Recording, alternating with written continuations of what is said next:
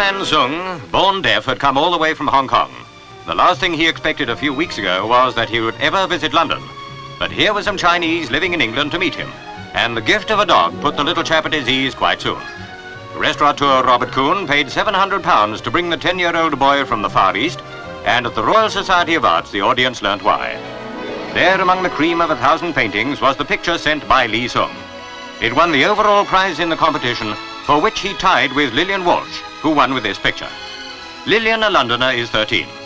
All the children who entered the competition are deaf. Lee Man Sung won 2 prizes, the first for his age group.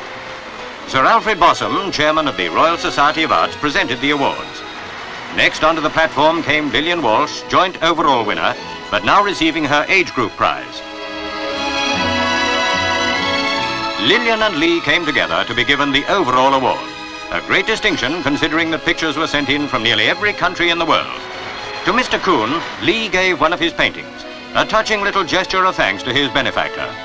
And now Chinese working in London have collected about £700 to buy deaf aids for Lee's schoolmates in Hong Kong.